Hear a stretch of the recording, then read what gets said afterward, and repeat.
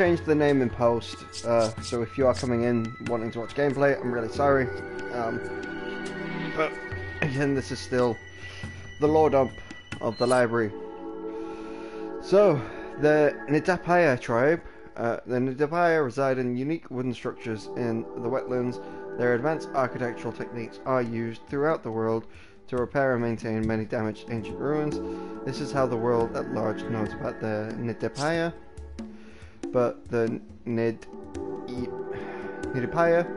possess a secret that they do not wish to share with the rest of the world. That is, the ancient ruins of the Nidapaya kingdom reside beneath their land.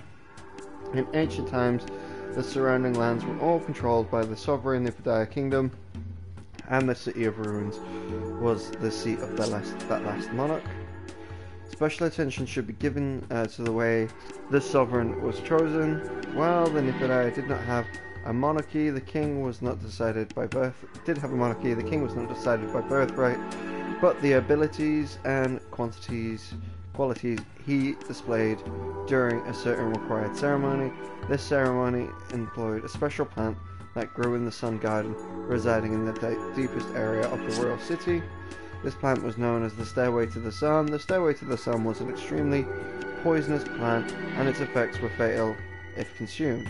Though some individuals possessed a natural resistance to the poison, the Nidapaya people believed that a man who could prevail against the poison was destined to become king.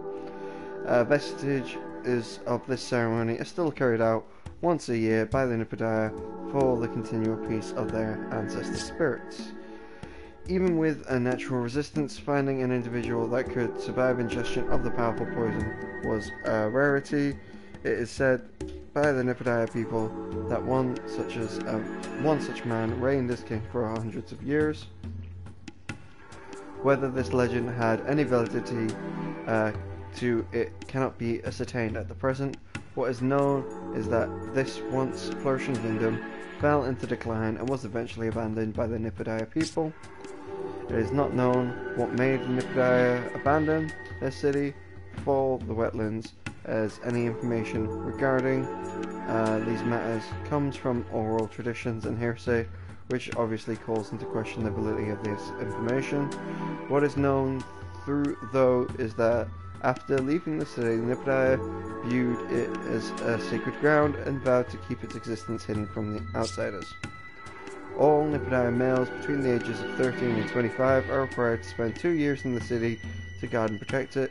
It is throughout their continued vigilance that this great city's existence has been kept undiscovered by the outside world. There was, however, one incident of outsiders discovering the secret city in the 1960s. A corporation went into the sacred city to find the plant used in their ceremonies and take it by force. The Nidapaya fiercely resisted this incursion into their lands. In times of peace, the Nidapaya are builders of great renown, but when the need for war arises, they can become stout warriors. This adaptability is the essence of the Nidapaya. Their physical prowess in battle was their greatest weapon, and they used it to fight bravely, but they were overwhelmed by the enemy's technological advantages. During this time, many of the Nidapaya consumed the plant in an effort to fight off the invaders. In the end, the Nidapaya were forced to cede the area of the Sun Garden and beyond to the corporation's control, but the Nidapaya have not yet given up hope of one day reclaiming the sacred land and returning it to its former glory. U8 is the name of the BOW born from the weapons development project involving Las Plagas. The creature, in comparison of the refined DNA of multiple organisms, specifically the DNA of shelled organisms, the alteration to its aspect of the creature is reflected in its dark coloring.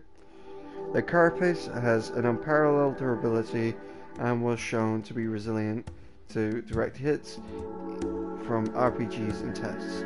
The gigantic creature has another special feature in its design. The U8 is some tens of meters tall, and its pincer legs are over 3 meters in length, which it uses as a weapon in close combat.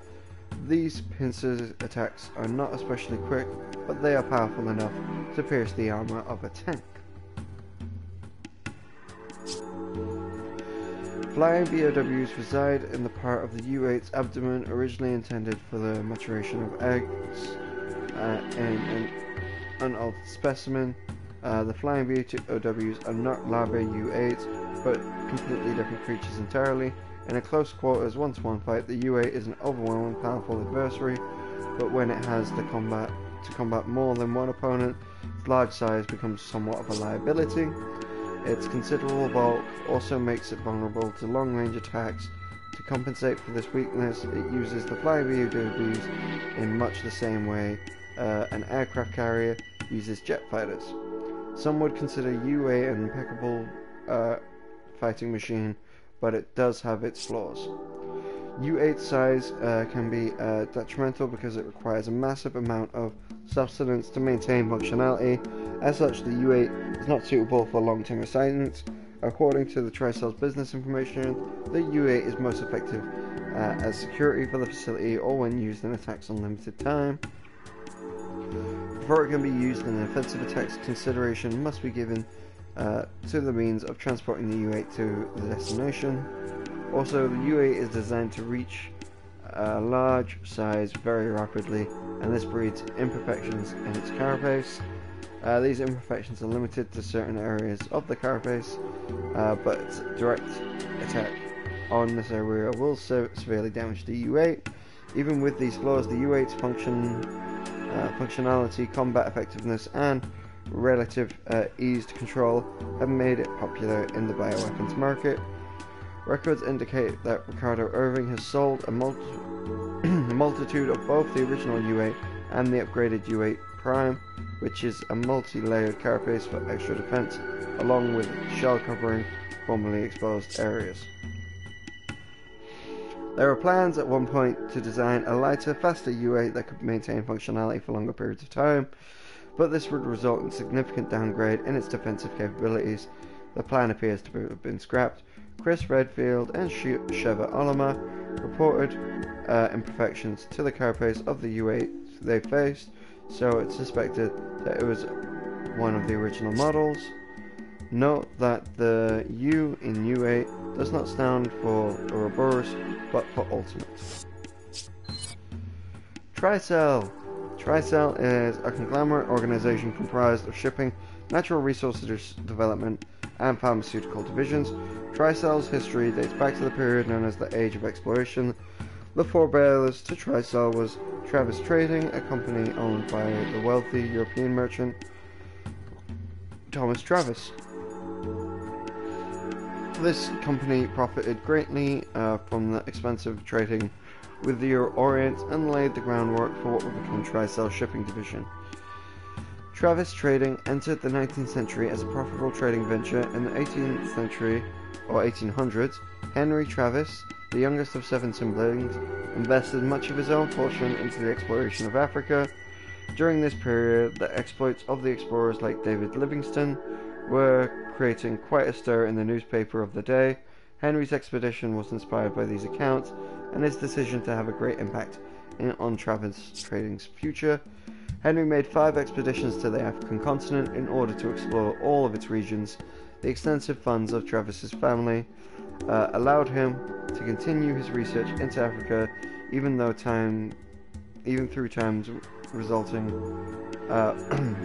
times when results were not forthcoming. After his 5th and final expedition in Africa, Henry Travis returned to his home country a full 35 years after he had first left it. Henry compiled the records of his expeditions into an impressive 72-volume set entitled Survey of Natural History. These books covered everything from animals, plants, insects, minerals, and topography to the native inhabitants and their culture, histories, and traditions. These books also contained extensive records detailing the folklore of various people throughout the continent. These tomes were a veritable encyclopedia of the African continent. Henry's survey was published in its entirety, but his meticulous details were viewed as products of creative license and overzealous imagination. The books were ultimately discredited by the scientific community. Considered to be an novelty, item, only a few copies of the entire series were ever published. The shock of being shunned by the scientific community sent Henry into a deep state of depression. He passed away only 2 years after his return from Africa. It is now believed that the head of the Travis Trading at the time, Henry's eldest brother, firstly spread the rumor that Henry's books were nothing more than fiction. The thought that being that he did this because he wanted Travis Trading to be the only company that could exploit the information contained within those books. Of particular interest was the topographical information contained in volume 17 through to 24. By the end of the 19th century, Travis Trading had begun to exploit the mineral resources of Africa. All over the continent, the company was mining for precious metals and discovering/developing oil and natural gas fields. Meanwhile, the company's profits continued to soar. These operations formed the basis of Tricell's Natural Resources Development Division. Travis Trading built a firm foothold in Africa and beginning in the mid-20th century, they had begun to actively collect samples of plant, animals, and insects. Henry's books were instrumental in the guiding of these endeavors. The collected species were used in pharmaceutical research, and before long the research brought commercial success and the subsequent founding of Tricell's pharmaceutical division.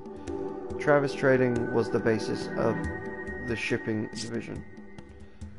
The Natural Resources Development Division was born from the information contained in Henry's journals. The specimens obtained from African fauna were used to create independent pharmaceutical divisions. By the 1960s, these three divisions of Travis Trading were firmly established, and they formed a conglomerate under the name Tricell. The Travis family, however, were not the only ones privy to the knowledge of Henry's journals. Umbrella's founder, Oswald E. Spencer, was interested in them for the folklore recorded therein. Of a particular interest, the accounts of their Nipidayas rituals. Spencer hypothesized that the flower used in their rituals held significance, and this ultimately led to the discovery of the progenitor virus. Cool. 3 more, guys. 3 more. Just let me have a sip of my OJ.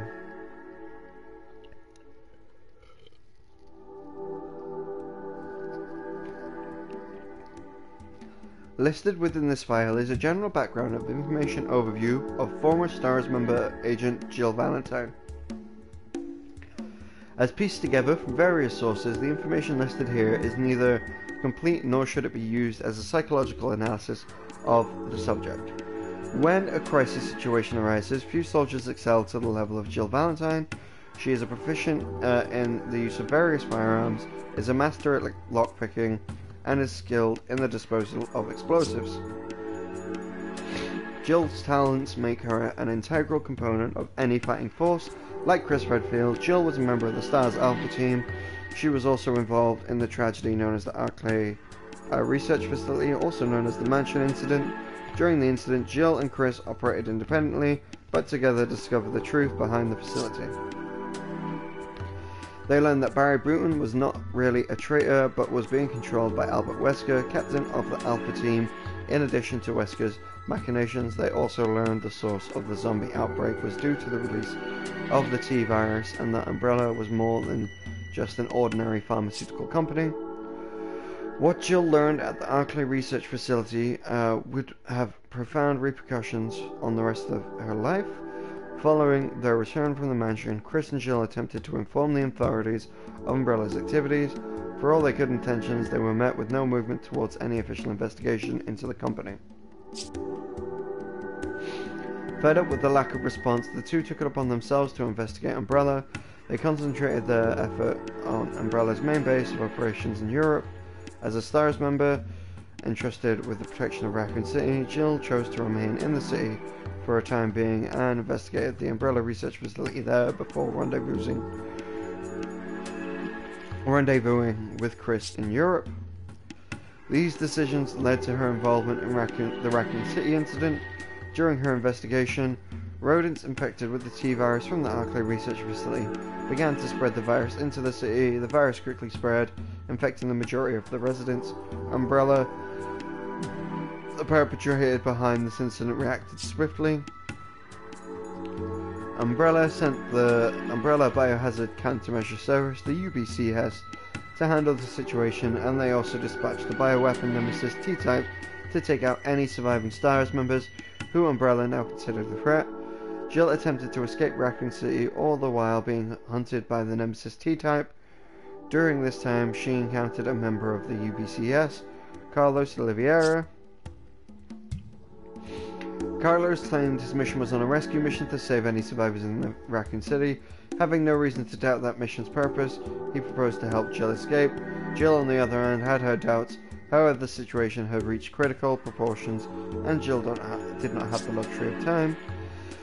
The US government was planning on containing the spread of the virus by launching a special missile strike on the city called Operation Basilisk Terminate.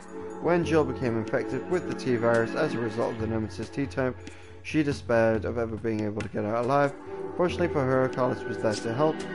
Carlos obtained a cure to the T-virus infection and gave it to Jill. After her recovery, she worked with Carlos, and they successfully escaped from Raccoon City. In 2003, after Operation T-Alos, Jill and Chris became two of the original 11 founding members of the BSAA and joined them in their fight against bioterrorism and bioweapons around the world. Never loved the other way. Chris and Jill stopped bioweapons in Asia, destroyed bioweapon labs in South America, arrested smugglers in Europe, and patrolled the world in an attempt to stamp out all bioweapons throughout their activities. While they may have suspected the long fingers of Umbrella being involved, there were never any conclusive proof. Those long fingers, however, would turn out to be the connected to the hands of Umbrella's founder, Oswald E. Spencer. The pair received intel on Spencer's whereabouts and rushed off to arrest him, only to find their former captain and hated enemy, Albert Wesker. Seeing Spencer's crumpled corpse on the ground, the two changed their plans to arrest Wesker instead. In a 2-on-1 fight, Chris and Jill should have had an advantage, but Wesker's strength and agility were well beyond any normal human. For all their training, Jill and Chris were no match for Wesker. As Wesker was about to end Chris's life, Jill made the ultimate sacrifice. Lunging at Wesker, she threw both herself and him out of a window and over the side of a cliff. Chris could do nothing as he watched his partner fall to her death. BSAA launched a full-scale search operation, but neither Jill's body nor any of her personal effects were ever recovered. On November 23, 2006, Jill Valentine was officially declared dead, and her name was added to the list of BSAA members who died in the line of duty. But Jill's story did not end there. The fall did not kill Jill nor Wesker, though badly hurt and unconscious Jill was saved by Wesker. After giving her the medical treatment she required, he placed her in a cryogenic sleep. Once the Ouroboros plan was finalized, Wesker intended to use her as the first test subject. This was Wesker's way of exacting his vengeance. Fortunately for Jill, luck was on her side. The apparatus monitoring her vital signs detected some abnormalities. Something was happening inside Jill's body, and Wesker's curiosity was piqued.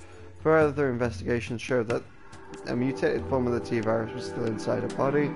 It was a remnant of her infection in Raccoon City. The cure she was given was supposed to have eradicated all traces of the virus in her body, but instead it caused the virus to go into a dormant state. Her extended period in cryogenic sleep somehow reactivated the virus. Shortly after being reactivated, the T-virus completely disappeared from her body, but it left something in its place. Wesker found that Jill's body now contained powerful antibodies to the virus. All those years the T-virus was inside her body forced it to develop a defense system that was nothing short of miraculous.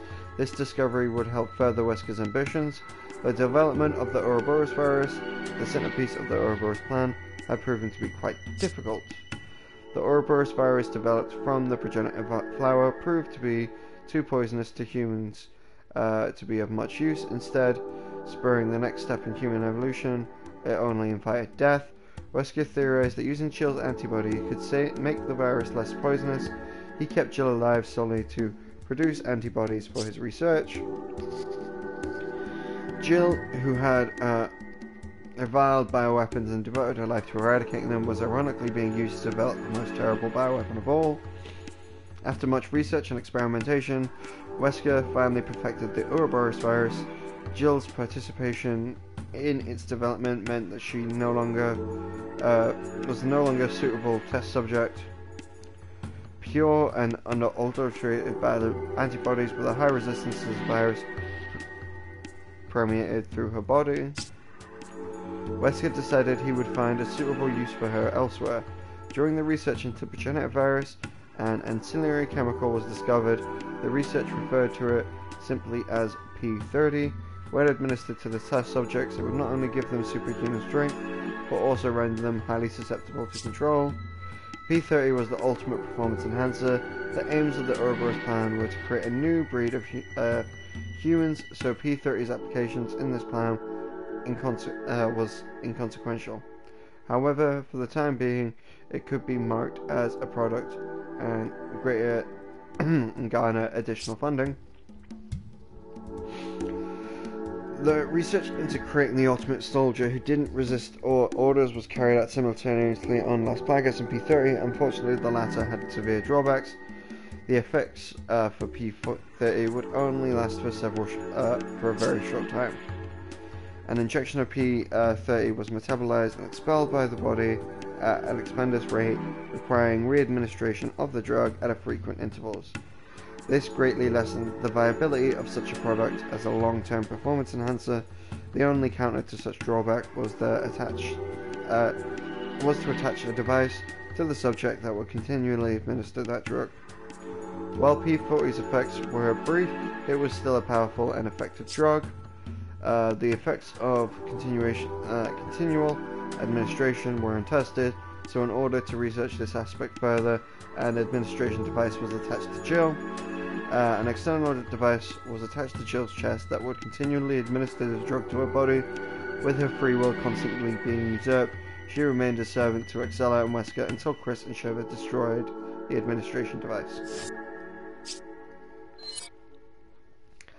Excella Gione. The Gione family is a well-known and respected throughout Europe for the successful export-import business. Her grandfather, being from the Travis family, the founders of Triceville, has endowed Excella with quite a noble and storied lineage. Blessed with the model-like beauty and raised in such an aristocratic family has led to her being haughty towards those around her, especially men. But it was neither Excella's looks or family background that got her to where she is today. Gifted with a keen intellect and inheriting her father's business acumen, Alexa quickly breezed through school and enrolled in a university at a young age. There she majored in genetic engineering, and her talents were recognized by her grandmother's family. With her connections, she was able to enter Tricell's pharmaceutical division at the age of 18. Although she was a gifted member of Tricell's founding family, she was still a Gione, an offshoot of the famed Travis family. Even with all the research teams at Tricell's disposal, she was only given one. Excella viewed this as an act as a slight. While still feeling indignant over this affront, she was approached by Albert Wesker. Wesker's interest in Excella was piqued by her intelligence and character. It was at this time he provided her with all the information he had concerning the T-virus and other research. Excella was now armed with the tools to make the advances to her career that she desired. She used this information and technology she obtained from Wesker to advance Tricell's bioweapons division exponentially.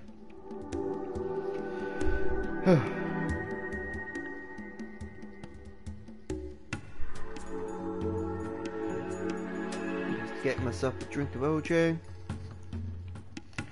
In a fortunate turn for Tricell, Umbrella, who had previously dominated the bioweapons market, had gone bankrupt, greatly increasing Tricell's sway in this area.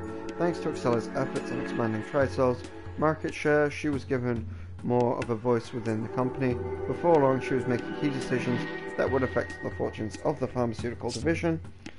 This was precisely what Wesker had intended. Excella then set her sights on the position of CEO at Tricell's African division. Her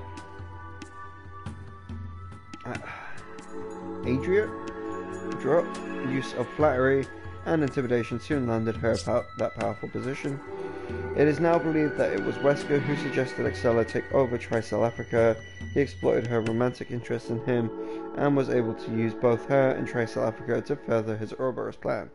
Excella's first order of business as Tricells Africa's CEO was to restore the abandoned Umbrella facility. Abandoned Umbrella Africa research facility as the facility where the research on the progenitor virus had been carried out. Its use in the completion of the Ouroboros plan was vital. Following the facility's restoration, Ricardo Irving was employed to sell bioweapons in order to secure funding for the research being carried out on the Ouroboros virus. As the Ouroboros plan neared completion, Excella began to fancy herself as the queen in the New World Order that would follow the plan's execution. Fortunately for her, those dreams were dashed when the man that was to be her king injected her with the Ouroboros virus. And lastly, Wesker. The Mansion Incident, the tragedy at Raccoon City, Rockford Island, Umbrella's Antarctic Research Facility, and the Umbrella Caucasus Facility in Russia. The kidnapping of the US President's daughter. One man was involved either directly or indirectly with each and every one. These incidents, Albert Wesker. The motivation behind all of Wesker's actions can be found in this current incident in Africa. Wesker had already obtained samples of various organisms and viruses, including the T virus, the G virus, the T Veronica virus, and Las Plagas. All of these were eagerly and enthusiastically received by Umbrella's former rival companies, who compensated him greatly for each. With wealth, power, and glory, Wesker appeared to have everything a person could ever want. Wesker, however, was not interested in material gains. An all too familiar sense of trepidation continued to gnaw at him. The source of his uneasiness being with Umbrella's founder, Oswald E. Spencer. During his time at Umbrella, Wesker could never ascertain what Spencer's true intentions were. Spencer's extensive funding of POW research was unheard of in the field. The whole reason for producing bioweapons was that it could be done relatively inexpensively when combined with normal weapon delivery systems. Spencer's extreme investment in BOWs seemed unnecessary. Why would Spencer need such BOWs in the first place? To find the answer to that question, Wesker joined Umbrella's information department.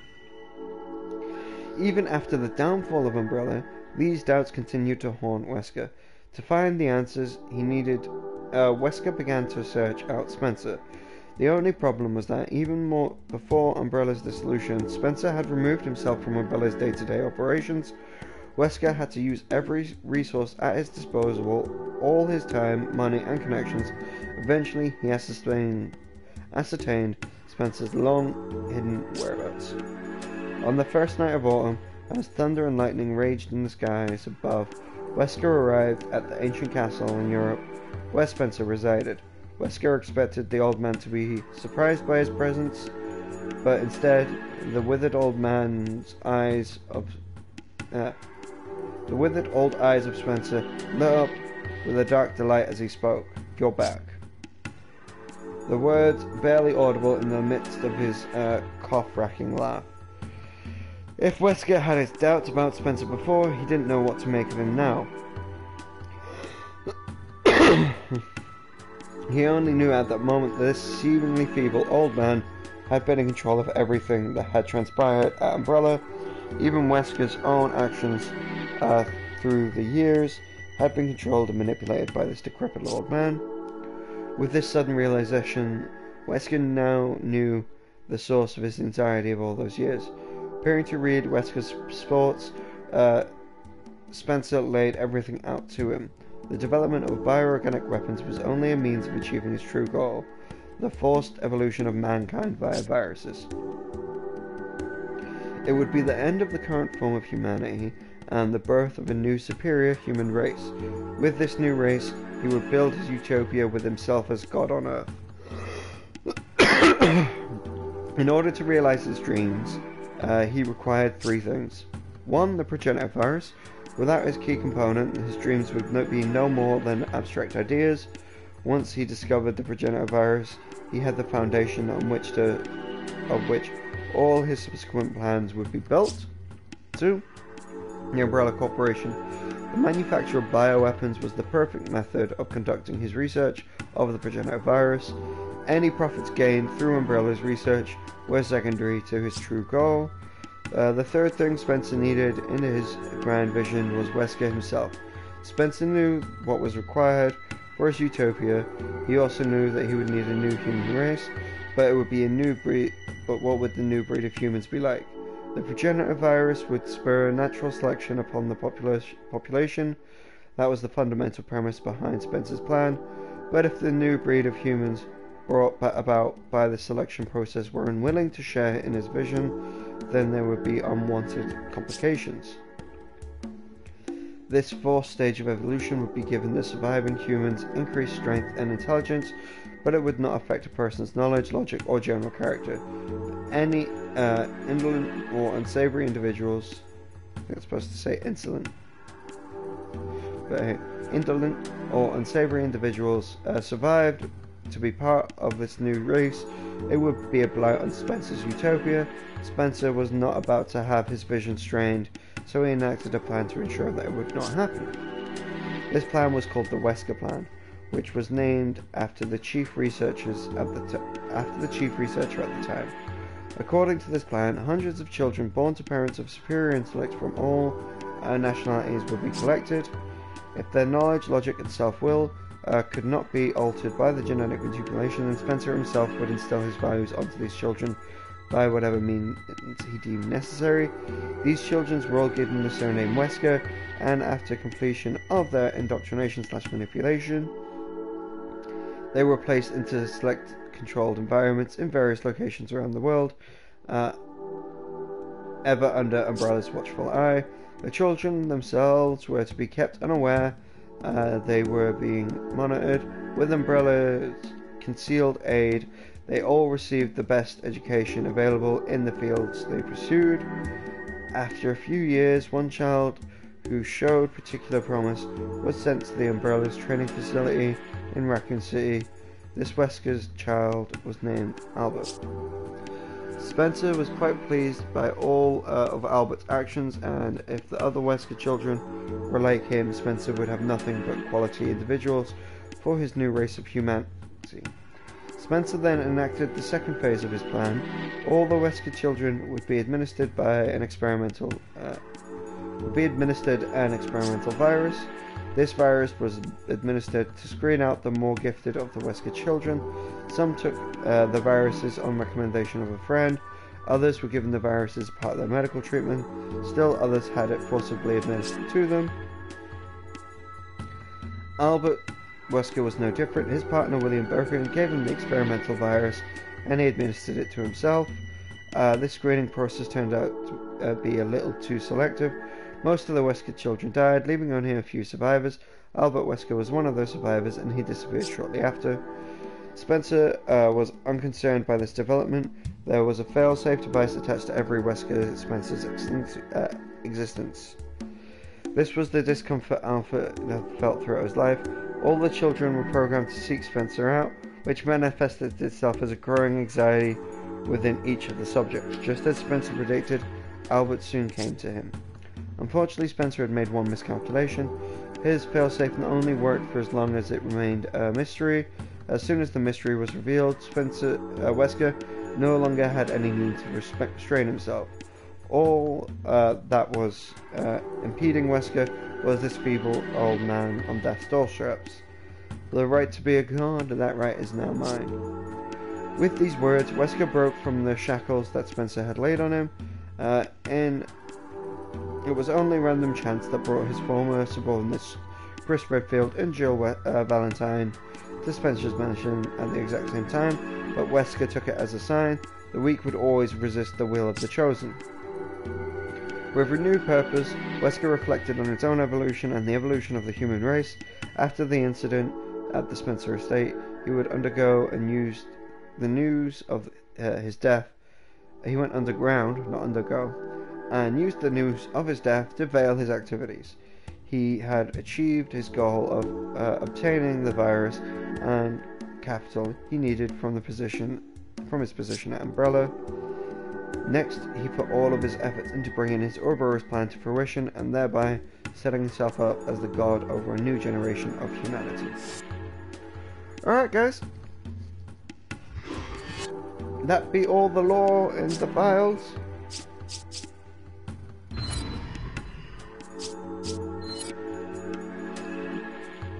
And these be extra figures.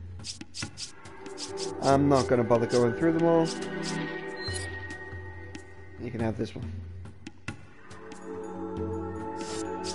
And maybe this one too. But yeah, that's it. Again, follow, like, and subscribe. Be actually doing my Shaver playthrough in this part. This stuff I won't hold back. I'll kind of upload it immediately, but put it in my second playlist. If you're on YouTube, you'll see that there's two playlists about, one for the original, and then that'll be part of the Ultra list. Everything else will be on its side, on its standalone. Again, Twitch and YouTube are AlexCloud2275. Look left, look right, there's buttons all over the place. Enjoy it.